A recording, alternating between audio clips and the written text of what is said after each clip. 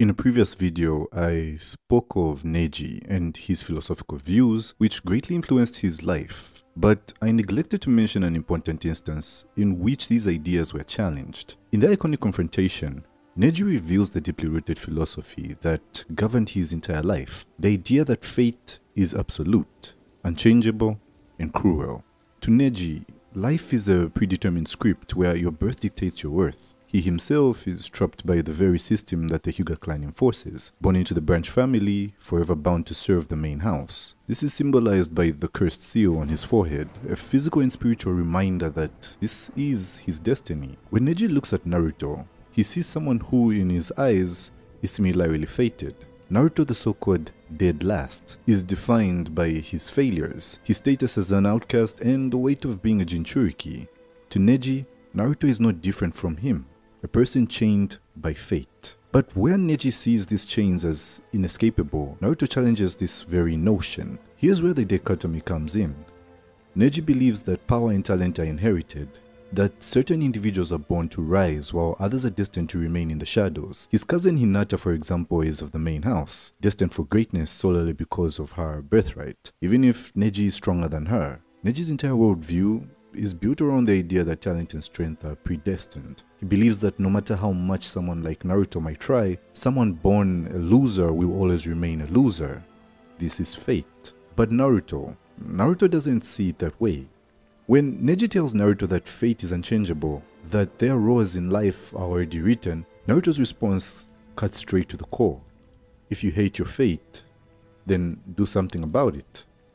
For Naruto, it's not about accepting the circumstances you are born into. It's about fighting against them with everything you have. To him, the only thing that truly matters is the will to change. It's a stark contrast to Neji's fatalism. And yet, the irony here is striking. Both characters are, in some ways, right. In the world of Naruto, power is often tied to fate. Many of the strongest shinobi are born into powerful clans, blessed with Kekkei Genkai or unique talents. Take the Uchiha, the Senju, the Hyuga. These clans have generational power that seems to affirm Neji's belief that certain people are just born with advantages. Even Naruto, the one preaching against fate, was destined from birth to be special. He's the son of the fourth Hokage, the vessel for Kurama, and later, the child of prophecy. No matter how much Naruto claims he is fighting against fate, his story is drenched in the idea that he was always meant for greatness. This highlights a subtle but significant truth about the world of Naruto. Fate and effort are constantly intertwined.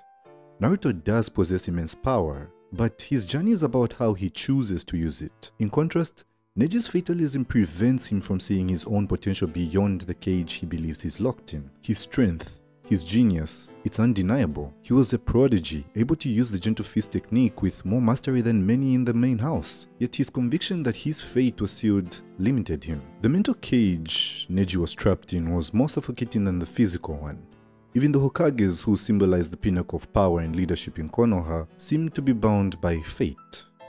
Many of them are connected through bloodlines, mentor-student relationships, and prophecies. Hashirama Senju, the first Hokage, passed down his will to his successor, with each generation echoing the same themes of peace and protection. Naruto himself, as the seventh Hokage, was preordained to continue that legacy.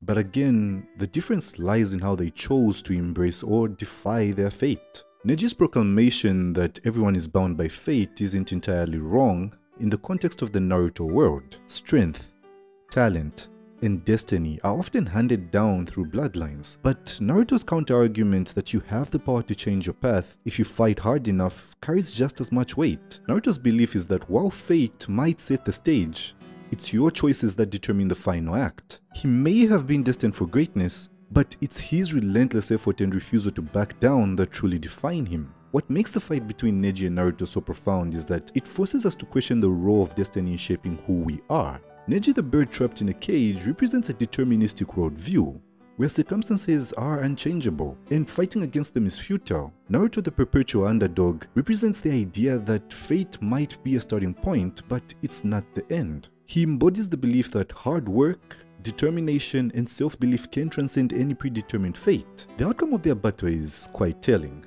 Naruto, through sheer willpower, defeats Neji, proving that even someone labeled a loser can rise above their circumstances. But the victory isn't just physical, it's ideological. In defeating Neji, Naruto shows him that fate isn't as rigid as he believed, that even someone trapped in a cage can break free if they have the courage to challenge it. Yet, the deeper question remains, is Naruto truly defying fate?